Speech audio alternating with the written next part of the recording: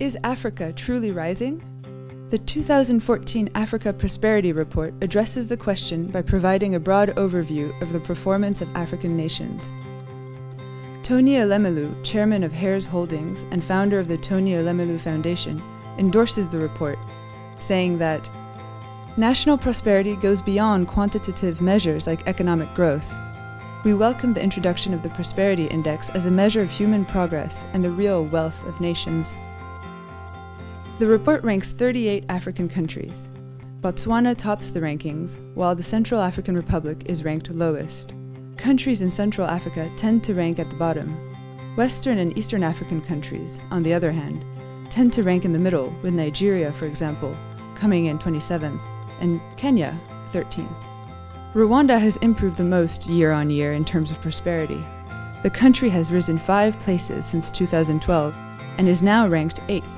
Malawi has fallen 11 places since 2012 and now ranks 20th in overall prosperity. This has partly been driven by a fall of 18 places in its economy sub-index and a drop of 20 places in its social capital sub-index. On average, prosperity in Africa has been rising since 2012. Every country in Africa has risen in at least one sub-index since 2012. This increase in prosperity has been driven mainly by improvements in the economy and entrepreneurship and opportunity. African countries score badly in health, but have improved in the past years. The most worrying message is in safety and security, where African countries perform badly and the situation has worsened in the past years.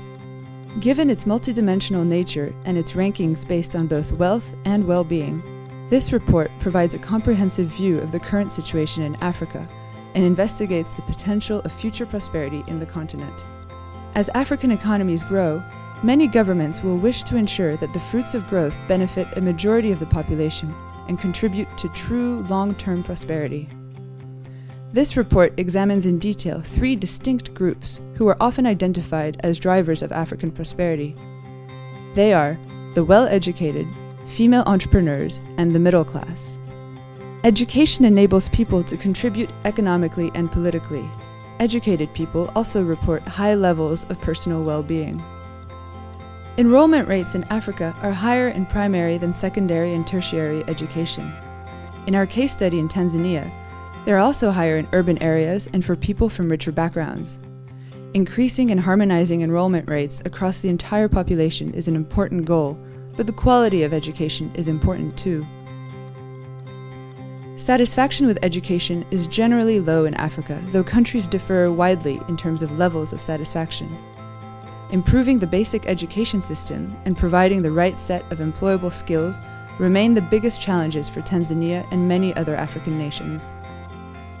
Introducing e-learning and giving more space to indigenous knowledge in the traditional curricula and teaching methods can improve education quality and the relevance of their curriculum.